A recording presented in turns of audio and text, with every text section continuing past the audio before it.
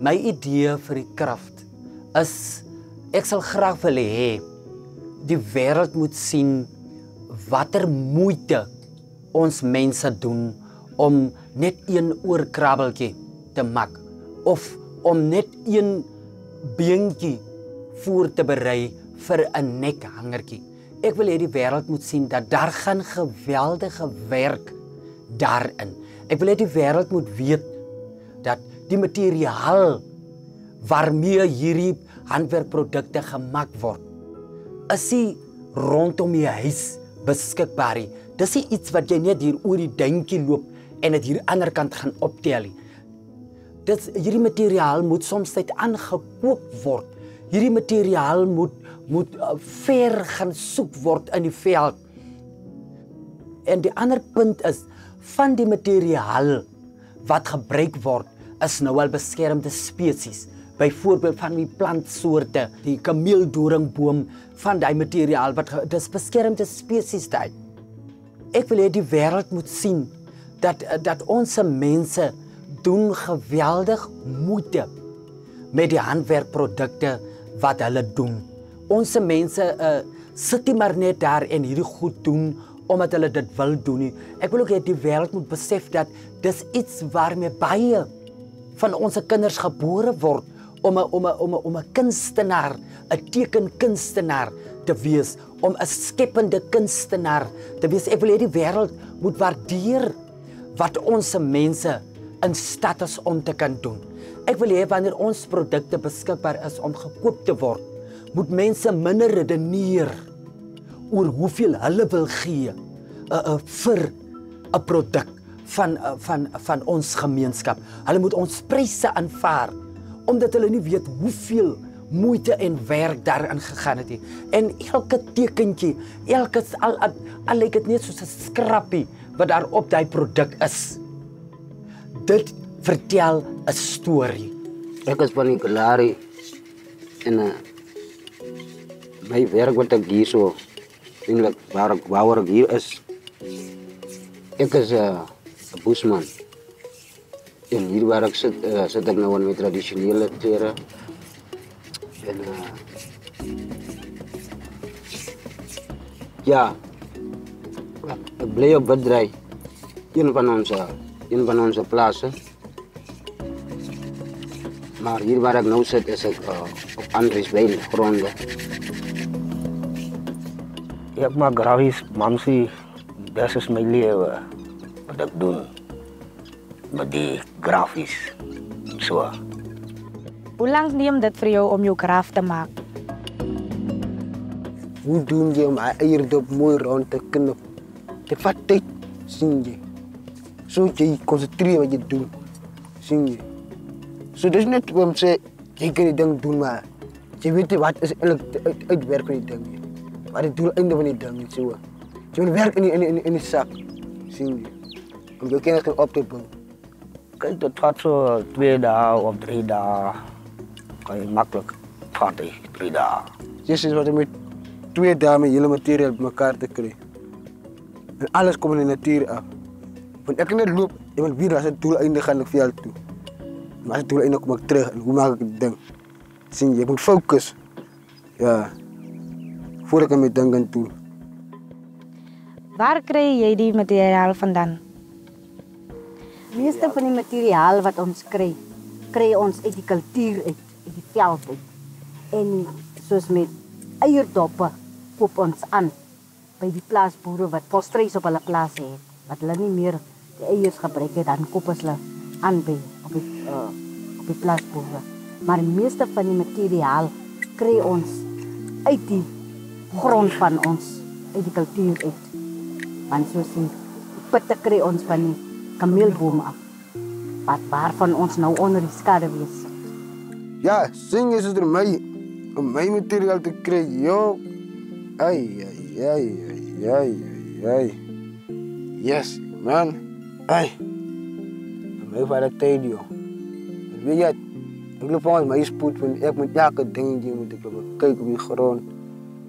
En dan kan ik spoortjes zien, wil ik dan weer zien wat de spoortjes die. En daarom was ik weer dat grasje zien. Zo elke tijd voor mezelf zien. Het vat makkelijk tussen 2 naar 3 uur. Net om in die veld rond te draaien. En als het nog langer is, is het 6, 4 uur. Maak die kraaf. Baie moeilijk. Want soms zitten we dus bij aankoop bij onze andere vrienden wat die pintjes brand. Want ons kan nog die pintjes branden, ons kan onze stokjes kan zelf uitbrengen. Maar met onze vrienden lansen ons op al die verder die pintjes. Maar zoals die ijzervark kennen krijgt van die veld af, waar de ijzervarken dood ligt, dan kan je pennen daaruit krijgen. En zoals die hout krijgt waaruit je ook in die veld zit. En die andere is een roomboom van de meeste plant, want je kan dan als je krijgt die lood te krijgen laten, dat je lekker uitgelopen. Dan kan je van alle die dingen maken, die boutjes af en maken. En wat je kan afkrappen en branden. Worms is van die bulk wat geschiet wordt, maar dan die worms kan afzagen. En beren zullen zo voor een tijdperk die vrot uit de vrot. En dan kan je binnen afwerken, die uitwerken, die worm uit. En dan kan je die worm verwerken om iets daarvan te maken.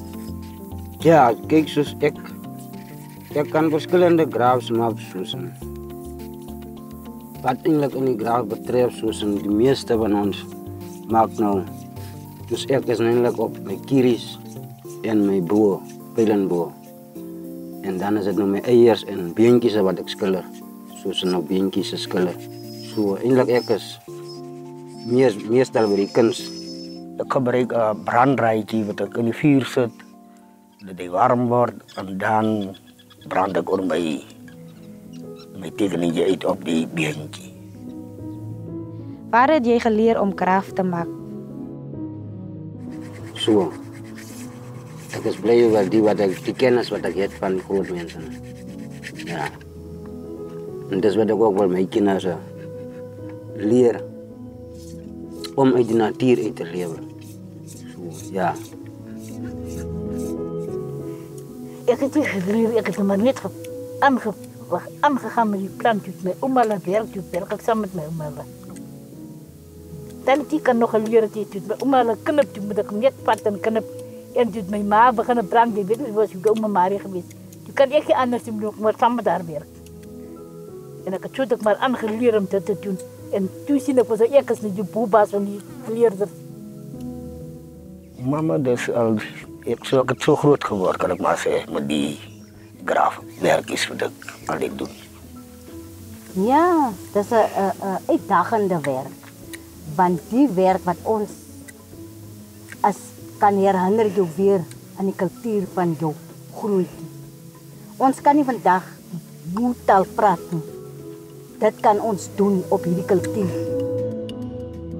Maak jy bestaan uit die kraaf?